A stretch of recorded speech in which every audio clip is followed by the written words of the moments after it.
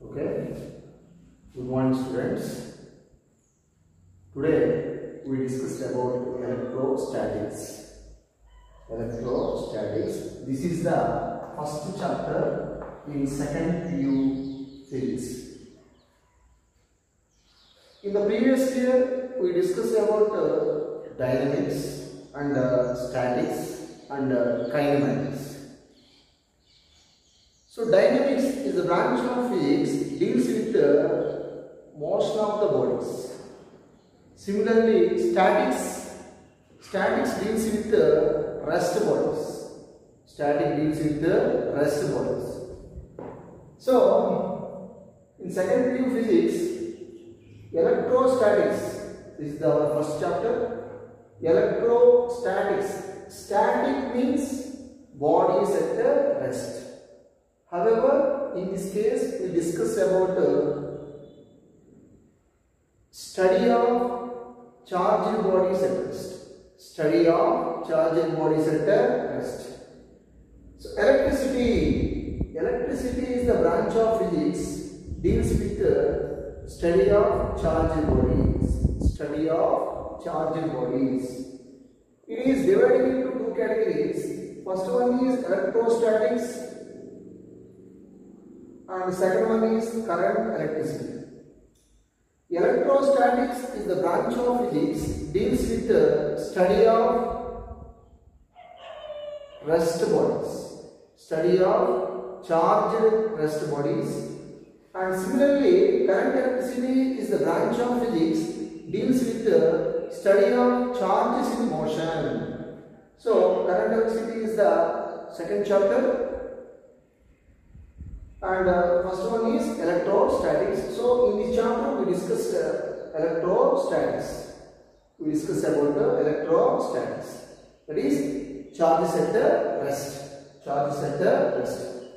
So what is meant by charge? What is meant by charge? Charge is the property of matter which produce and experiences electrical and magnetic effects. Electrical and magnetic effect. Charge. What is meant by charge? Charge is the property of matter which produces and experiences electrical and magnetic effects. Magnetic effects. So, initially, Thales, the scientist, 600 years BC, before Christ, 600 BC, the scientist named Thales experimentally observed that amber, so one of the material rubbed with wool or fur. Wool or fur.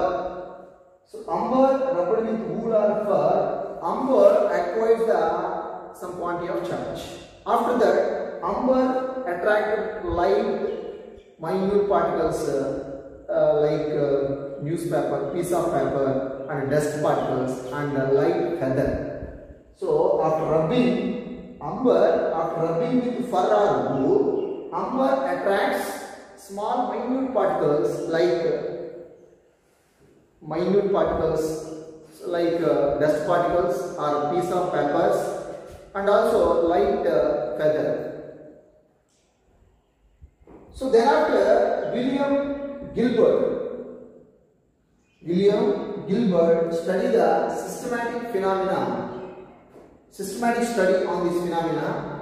Some more objects also exhibits electrification. Some more objects rubbed with each other. These objects also exhibits attraction properties. So what is meant by electrification? What is meant by electrification? The process of charging a body, that is called electrification. The process of charging a body is called electrification.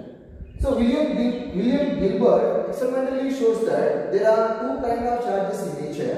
That is, first one is positive charge and second one is negative charge. This is discovered by William Gilbert. So there are two kinds of charges in nature. First one is positive charge and second one is negatively charged. So electrification means the process of charging a body is called electrification. Suppose let us consider two bodies, like one body is comb, another body like a dry air. So one comb, let us consider comb rubbed with dry air. After rubbing, comb attracts light air. So after that, air and comb both are electrified. Both are electrified. So in this case, air loses some electrons.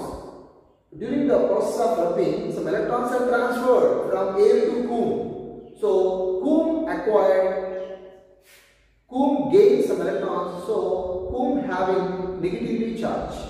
Similarly, air loses some electrons. So air becomes positively charged. After that, comb attracts light air. So they are attract each other because of their opposite sign. So opposite side, that is opposite charges are attract each other, light charges are repelled to each other. Already we know that the concept of electricity discussed in the previous years, like 9th standard and the 10th standard. Okay. So there are two types of charges, that is positive charge and negative charge. Positive charge is discovered by proton and negative charge is positive charge. Example for positive charge is proton and example for negative charge is electron. Example for negative charge is electron.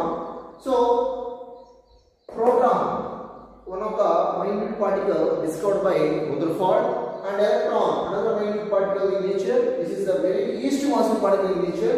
So electron was discovered by J.J. Thomson. Charge of proton is identically equal to the charge of the electron. Both are equal in magnitude. So suppose let us consider an atom. Each and every atom are electrically neutral. So number of electrons equal to number of protons. Atoms are electrically neutral in nature. Modern concept of matter.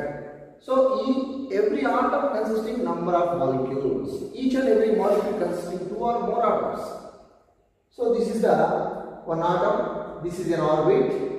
So the atom consists positively charged nucleus at its center and electrons revolves in an orbit.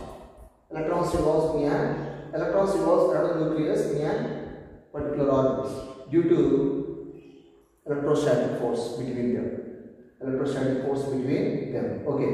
So in this case, this is the nucleus, total mass of the atom and total positive charge concentrated at the center. That is called nucleus.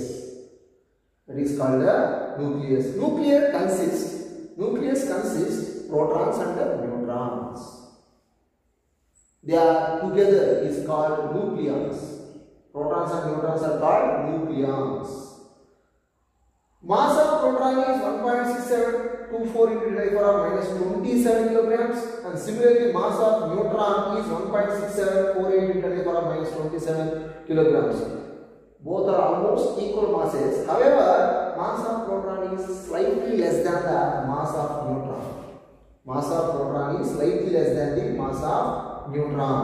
So neutron was discovered by James Chadwick in 1932. So mass of electron is very low. This is the least massive particle in nature is nothing but electron, that is 9.1 into 10 to the power minus 31 kilograms. 9.1 into 10 to the power minus 31 kilograms. See, mass of electron is very less than the mass of proton. Of course, mass of less than is identical or less than the mass of neutron. So two bodies rubbed with each other. One body loses some electron, the body becomes positively charged, and one body gains some electrons, the body becomes positively charged. Then after rubbing, these two bodies are electrified. That is called electrification. So what is meant by electrification? Once again I will repeat. The process of charging a body is called electrification. Okay, students?